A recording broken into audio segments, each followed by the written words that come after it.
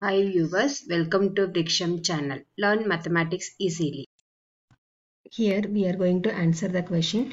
Prove that the roots of the equation x square plus k minus 2 times x minus 2k equal to 0 are real and distinct for all real values of k.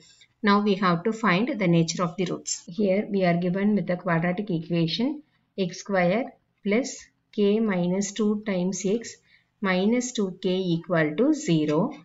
Compare with the general form of equation, quadratic equation ax square plus bx plus c equal to 0. So by comparing the coefficients of x square, we will get a equal to 1. Then compare the coefficients of x, we will get b is equal to k minus 2. And compare the coefficients of c, we will get, that is the constant. Compare the constants, so we will get c is equal to minus 2k. So now we have to find the discriminant, that is b square minus 4ac, which is equal to k minus 2 the whole square minus 4 into 1 multiplied by minus 2k, which is equal to k minus 2 the whole square plus 8k, which is equal to, now apply the identity, a minus b the whole square equal to a square minus 2ab plus b square.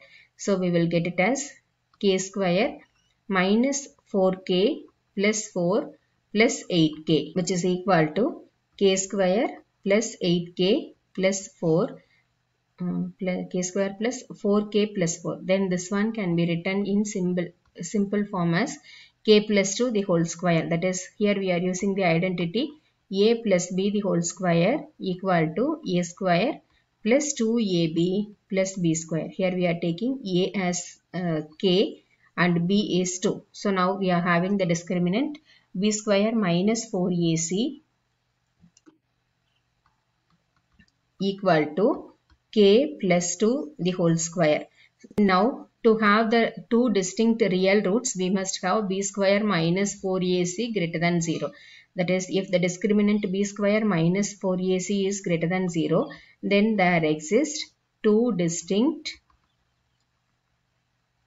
real roots for all values of k. So now we can take b square minus 4ac is k plus 2 the whole raised to the power 2. So k plus 2 the whole raised to the power 2 is greater than 0, which implies k plus 2 greater than 0, which implies k greater than minus 2. Hence, for all values of k greater than minus 2, there exist two distinct real roots for the given quadratic equation. For further comments, you can comment in the comment section or you can send a mail. If you are comfortable, kindly like, subscribe and press the bell button for further notifications. Thank you.